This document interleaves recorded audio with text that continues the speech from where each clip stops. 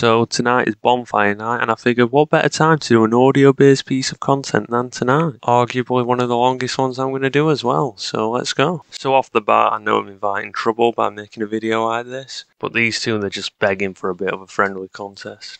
And both deserve a review for their latest efforts. They released their albums on the same day, both popular in very similar circles, and they have both been releasing some of their best material over the last few years in my opinion. And they're giving me something to digest while I've been waiting for my Beatles Revolver box set to arrive. You've got two powerhouses in the Poptimist sphere. You've got the iconic Taylor Swift with a fairly low-key but high-class rollout for her latest album, Midnights. I enjoy the Instagram stories of her revealing the tracks and whatnot. It may be a surprise judging by some of the other content on my channel, but quite enjoy some of her work. Taylor's version, fantastic reimagining of some of her prior work. You know, they've got a fresh look of modern paint over her very well-known catalogue. And the message behind the entire project, I can fully get behind that too, an artist actually owning the work. Yeah, all for that good stuff. And then you've got the last two efforts, Evermore and Folklore. They had some real gems on them. And Taylor was really heading in the direction I could get behind. And even before that, you had Lover, arguably my favourite Taylor album to date. I think the low-key moments on the album were fantastic. I think production value is incredible. Songs like Cruel Summer are just top tier. In general, it's a really warm, atmospheric pop album that I can get behind. I'd love to go back, give all her albums a review at some point, but for this I'm just bringing you up to speed on where I'm sort of standing with Taylor on the run-up to Midnights.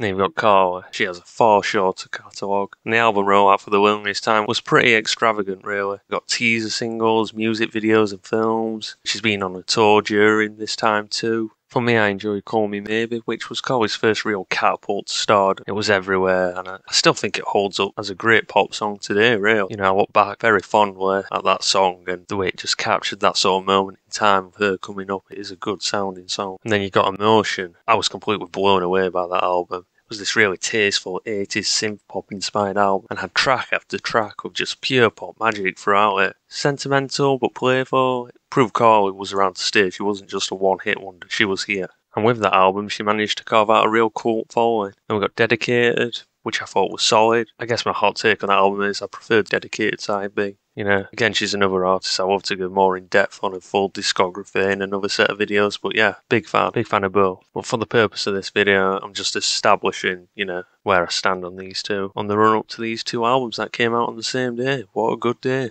So I'm going to start with Carly. Straight off the bat, you got these strong striking synths that will lead you right into Surrender My Heart. It's an intimate sounding song with this anthemic chorus and this driving 80s inspired dance groove to it. Again, Carly, she's dipping right into the 80s with a modern lick of paint over the top. On this, you've got Carly, she's singing about surrendering her heart and opening up to these vulnerabilities to a new partner. You've got these fun lines about introducing a partner to a not so perfect family. It's a fun, innocent number.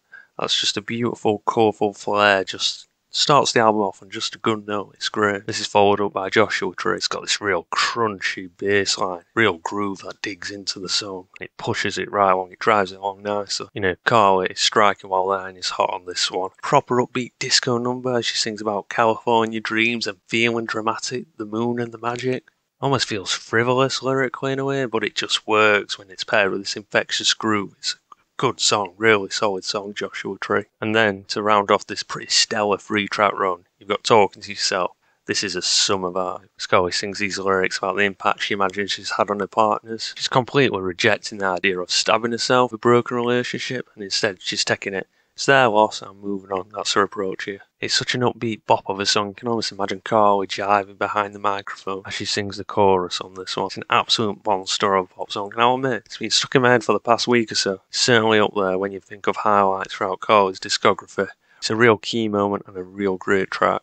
And after that, near enough A-tier run. You know, she steps things down a bit. You've got Far Away. It's a touch more reserved, and it's where the album sort of meanders almost. It feels a little more open. It's a nice song and it feels like something off Dedicated side B. Good fun song about nurturing sort of romantic love with an earworm chorus, I've got to give it that much. Then you've got Sideways. Sideways is a good song, but it doesn't strike any real punch. It's almost forgettable overcoat as far as this album goes. Guess you could say it's filler, I'm sorry to say. Then you've got one of the big singles off this album, Beach House. Works as a concept, but you know, it's a song about Carly.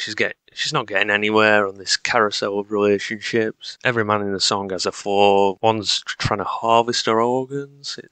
kind of questionable. The needle drop described it as almost like an SNL type skit, and I think he's pretty spot on with that analysis. That's the sort of thing you're into in a song. It does nail it on, but I found it a bit cringy. It's fun, I guess, but just doesn't strike the right chord with me. And then this is followed up by Ben's. It's a touch more toned down a low key. Carly going in a direction we don't really see from her too much these days. Vocally, Carly sounds tremendous on here, as it feels like she opens up on a level we rarely get to hear from her. Blue eyes, we are the sensitive ones. Where are you tonight? How can this be life? It's almost a palate cleanser of sorts from Beach House. It's a really strong, beautiful cut. I'm gonna hand it to it. It's a gorgeous song. Really top tier, really quite the highlight. And then you've got another one of the main singles, Western Wind. Got these washed out, distant vocals over these timber drums. It's got an electronic percussion and these airy synths that linger under the track. Chilled out vibe. It's not the strongest cut on this album, but it's a song that has its place. It does work for what it is. I can see why it was probably a lead single. Might not have gone for it myself, but it is a good song. Good chilled out summer vibes. And you've got So Nice. Doesn't do too much for me, but the chorus is pretty memorable. It's a good chorus, but it's followed by this la la la la la la la la la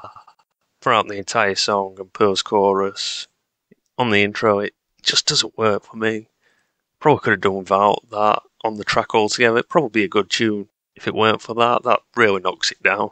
Bad Thing Twice is another real bop on here. It's a slow burner of a track that initially I was pretty cold on, but has grown on me. It's a bouncy number. I particularly enjoyed this lyric. Instead of describing her relationship as a king and a queen, or a prince and a princess, Carly's a soldier. You were the king, and I was a soldier, babe. I fought for your attention, fought for your lonely eyes. Fresh feeling approach to me. I kind of liked it. It was good. Shooting Star showcases a ball move with these altered vocals from Carly, making her sound near enough inhuman during some passages. Doesn't quite work for me. I think under it, there's a decent song to be found. You've got these altered vocals that spoil the song somewhat, in my opinion. Go Find Yourself or whatever is a down-tempo song with a more so human-sounding Carly on display. With this low-key guitar strumming, with these choirs behind Carly, and this drum, it comes and picks up the pace somewhat. Feels like a real open wound moment. That seems to be about trying to move on from heartbreak that we don't typically get from Carly, as she sings lyrics like, I wake up hollow, you made me vulnerable. That's the sugarcoating we typically find with Carly's music, but it's similar to Ben's. Has a real heart to it. Those two tracks do really work. It's a nice stylistic song. It certainly pays off as far as risk goes. And then you've got the title track, Loneliest Time. This is a real nice closer, featuring fellow Canadian Rufus Wainwright. The two nicely playing off each other. It's more so in character, playful song for Carly. She sings about bad dreams, longing and getting things right. It's a bit of a cheesy number, but it's the sort of cheese that you can forgive and just eat it up all day. It's a great tune. Overall, we get the most creatively diverse album in Carly's entire discography. The moments that really pay off on here, they're super strong. Talk to Yourself is a prime example of Carly capturing her already established sound and creating just an incredible pop song. Absolutely fantastic. And you've got a song like Ben's, which just pushes Carly in a more so vulnerable and sensitive direction, but it really pays off. There are a few cuts on here I'm pretty cold on, but overall I had a really good time with this album. I'm going to give it a 7. It's a good, fun pop album. You know, it's a real treat for a pop artist just be this consistent and decent quality music coming out. Yeah, good vibes with this one. So then up next in this review, you've got Tale of Midnights. So Lavender Haze kicks us off and nicely sets the tone for the majority of this album. It's smooth, sparse electronic production, with Taylor almost opening up the dream world as she describes being consumed by a lavender haze. I really like this introduction. I just think it sets a nice tone and sets us up nice for this loose but fairly vivid concept Taylor's going for on here. Yeah, good introduction. And then up next you've got Marooned, one of my favourite tracks on here. Lyrically, she kind of plays on the colour. The maroon colour, maroon lipstick, maroon skies, the colour of a top when rosé spills on it. So scarlet, it was maroon. And then it sort of turns into the feeling of being marooned. Taylor's then pushing these feelings of being emotionally striked through with the colour. Then she talks about losing sight of the relationship, you know, simply the idea of being alone. Yeah, she nicely portrays this feeling of abandonment and isolation. Feels like a modern twist on an older Taylor song. I really like this one. It's got a real heavy kick bass drum that seems to just hold the entire track together. It just keeps going and going. It's great. Sparse, but it's tasteful. Really nicely executed. Almost reminds me of the track Lover, but it's got a darker slant on the musings Taylor's got in this relationship. It isn't as warm and cozy as Lover. number. It's a good song. And then you've got Anti-Hero. I'll be honest, initially one of the weaker tracks on here. Near enough a skipper, but it's soon grown to be one of my favourites on here. It's a really introspective song that feels like we get a real reflection on Taylor's insecurities. It's got this hazy feeling throughout the song as these neurotic thoughts race through Taylor's mind at what feels like the twilight hour of midnight. Midnights have become her afternoons. You've got this beautiful imagery of Taylor staring directly at the sun. I feel like this has shades of Reputation within it, but it's more gentle and honest feeling as opposed to that bad girl imagery she was portraying on that album. It's a great song and feels like that dreamlike patchwork of your thoughts during the night just weaving together. It captures this idea pretty damn perfectly. I mean, it's a great song. I can forgive some of the questionable lyrics on this one because it is just the song sounds like how it feels, and it feels a bit surreal but honest. It is a mind race and it is a good tune. Then up next you've got Snow on the Beach. This feels like it was written with honeymoon period Lana Del Rey in mind, and she is on this track and she mainly contributes with the backing vocals, but it's a really solid song. It's this airy wispy tune. We've got these breathy lyrics and bouncy strings. Again, these abstract dreamlike lyrics. They're really strong lyrics about flying in a dream, the imagery of snow on a beach being weird but fucking beautiful. They take you on this wonderland of love. Your eyes are like flying saucers from another planet. My favourite number on this album by far. Just a really beautiful sounding song, and the two just play off each other great. I mean, when are we getting the collab album between these two, or at least another song? Come on, it is brilliant. I mean, I mentioned Carly's 3-track run. I mean, Taylor's got a 4-track run here. It's seriously solid. Seriously impressed by this 4-track run. And then you've got You're on Your Own, Kid, which isn't a bad song. It is a touch of a downgrade. The instrumentation just feels so bland, and it leaves no real statement like the prior tracks. I actually think the string remix works better on the deluxe edition of this album. I mean, Taylor's still driving this patchwork instrumentation here, while highlighting isolation, which does turn into a bit of a theme throughout the record. And then you've got Midnight Rain. It's got these altered vocals throughout it, perhaps her inner conscious revealing some sort of truth to her. There's things like chasing the fame, he stayed the same. Taylor's singing songs about how he was sunshine, I was midnight. Never think of him until midnights like this. It's got these low-key drums and this gloomy mood to it, but again, it feels very one-dimensional and pretty one-note, which this album it does end up falling victim to that a bit. I mean, I understand cohesion, but after that initial first 4 tracks, we end up in this recycled like haze for the bulk of the album. Sort of gets lost and loses that initial run of like character just seeping through. Question, it's got these synths lurking under it and those sparse drums recurring again. Did you ever have someone kiss you in a crowded room? Every single one of your friends was making fun of you. And then 15 seconds later, they were clapping too. I mean, Taylor's like trying to create some sort of rom-com narrative throughout this track. We even get a crowd cheering on this one. I mean, it's kind of cringe. It's pretty lyrically off-note for Taylor, who is typically really decent at writing lyrics. I mean, this just feels uninspired to me, to be quite honest. And again, the instrumentation leaves nothing much to really be desired. And then you've got vigilante shit. Taylor hopping back to something that feels like a B-side of Reputation. Just toying with these themes of revenge and got this bassy, punchy drum pattern behind her. It's a short number. It doesn't feel out of place or offensive, but you almost don't believe it. On Reputation, Taylor, she had a bone to pick. This just feels like a song about revenge for the sake of a song about revenge. It just doesn't work for me, unfortunately. Then Taylor does pull it back though. You've got Bejeweled. It has shades of Out of the Woods from 1989. I'm sorry to be like reflecting back so much on a catalogue, but it's hard not to with tracks like this. And this one does stand out on the track listed on Midnights. It's a bit more brighter and pretty sounding. Taylor's got a bit of swagger about her. She talks about, best believe I'm still bejeweled when I walk in the room. I can make the whole place shimmer. It's a nice, confident number. I really like this one. And you've got Labyrinth. That's an airy number about falling in love. But it's got this real hesitation looming underneath the theme here, as in being lost in a labyrinth, I suppose. It's ambient and Taylor sounds very different. I guess it works for what she's going for, but I don't know. It's another kind of bland tune, to be honest. Then you've got Karma. This catches my ears straight away. It pulls me back in. You've got like this radio that's being tuned up and it has these wavy synths that sound like the straight out of Vaporwave record. It's unreal, this instrumentation. I love it. It's so dreamlike again. You know, capturing these themes and feelings that she seems to be really good at throughout this album. It's one of the stronger cuts on the latter half of this record, and it's got this real funky vibe to it.